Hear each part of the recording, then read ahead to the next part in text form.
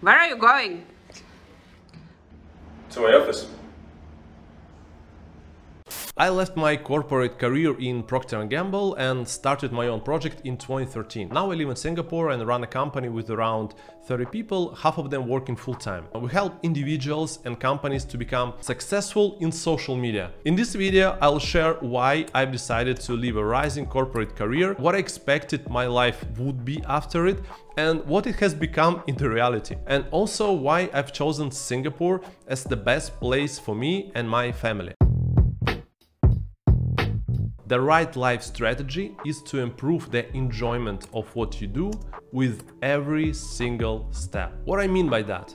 After graduating from the university, every next job I liked more and more.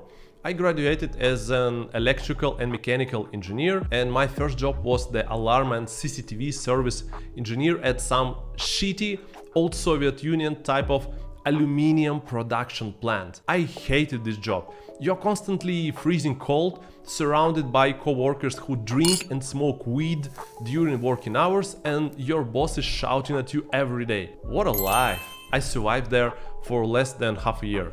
Then I switched to another service engineer job at a German company called Karcher. You know, these yellow high-pressure cleaners. That was much better, but still, it wasn't my dream job. After 2 years, I changed my role internally from a service engineer to a product manager, as I wanted to be more on the business side.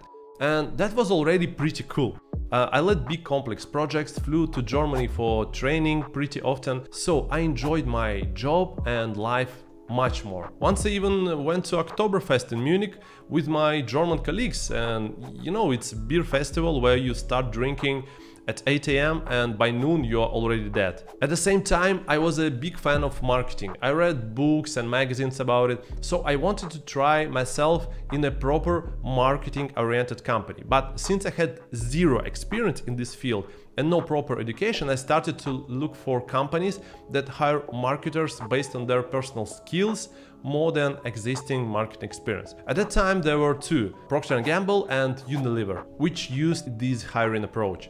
I applied to both, and after a long and difficult preparation and series of interviews, I got a job as a junior Gucci brand manager in Procter & Gamble. I was super happy. That was like my dreams come true. After 4 years in Karcher, I started my new life chapter in Procter & Gamble. So throughout this time, I always kept in mind what I want to do, what makes me happy, and what brings more fun into my life.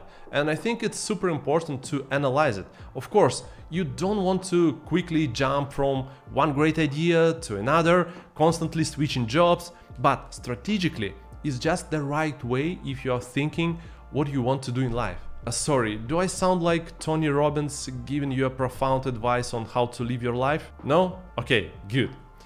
Disclaimer. Nothing is wrong with Tony Robbins. I even watched one of his YouTube movies and cried. And I don't cry that often. Last time I cried was when I imagined how my viewers are watching my video and never like and subscribe. Don't let me cry this time. Let's go on. Though my job in P&G was quite exciting, after 2 years I started to think about my own project in the marketing field. And after 1 more year I finally launched it, and that's how a new entrepreneurship chapter of my life began. Looking back, I would say that every move in my career made me happier. I believe that it's so important. It's gonna be hard, but if you're persistent enough, you'll be fine. I said that I worked as a brand manager for Gucci perfumery in Procter & Gamble. By the way, maybe you got confused, how the hell P&G is related to Gucci? That's how. It's very common when big brands like Gucci, Dolce & Gabbana, Lacoste, Hugo Boss hand over their perfume and makeup lineups to FMCG companies with established retail distribution. So P&G used to have these brands in their portfolio before selling them to Coty for $12.5 billion in 2015. But what's interesting is P&G never revealed a relationship to these beauty brands in its marketing, because you don't want to buy a bottle of Gucci perfume knowing that the same company makes Pampers, diapers and Fairy dishwashing liquid. But sorry for being off topic. So I left P&G and I started my own project. That was super exciting, but after 1 year I found myself updating my resume on job search websites. The main reason was pretty common. Can you guess?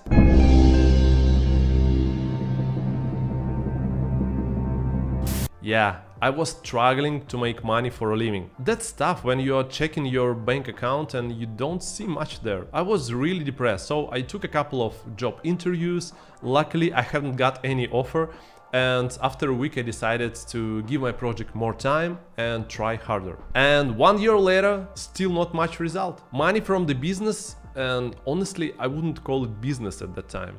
So money from the business was just never enough to cover my living. At some point I found myself with 20k debt on my credit cards.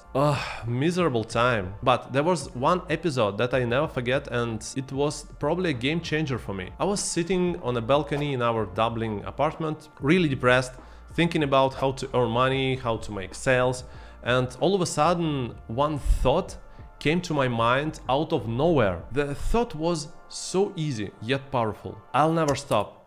Whatever it takes, I'll be pushing this project and I will not stop until it flies. I know, it sounds ridiculous. Nothing happened physically, just this freaking thought. But after that, I knew I was gonna make it. After 3 whole years, I actually made this project fly and earned my first decent amount of money. I remember it was around 18k in Singapore dollars equivalent in 1 month. And at that time, that was a crazy amount of money for me. Of course, since then there was a lot of challenges, ups and downs, but the difference was that I never wanted to quit a business anymore. Freedom is the best takeaway if you're running your own business, especially an online business. What I hated about working corporate is that someone tells me what to do, and whether I agree or not, I have to do it. Of course, I also didn't like to go to the office every day 9 to 5 with 1.5 hours commute one way at some point of my life. But the biggest point was the feeling that it's not you who control your life, but someone else. The irony is that when you start your own business, you work more, not less. And often you work till late and also on weekends. But there is one little difference. You are doing it not because someone told you, but because you decided to do it. In a more practical way, I would say if running a business with a big chunk of being online, you can travel much more, and that's really one of the best takeaways of having your own affair. The best advice I would give to myself at the age of 20 is to travel more, to explore different countries and cultures. Moreover, try not to visit only, but to live in places for some time and try to make local friends and integrate into the culture. And actually, that's how I've chosen Singapore. I lived in France, Russia, Ireland, Spain, Luxembourg, United States and Singapore, and now I can say that for me, Singapore is the best place on earth right now. And I'm trying to learn more about it and understand it deeper and better. Okay, sorry for being so pretentious and less hilarious today, and sorry that the number of jokes in this video is fewer compared to the others, but I just wanted to share my honest story with you. I hope someone gets inspiration out of it, or at least you had a good time during the last 10 minutes. Ciao!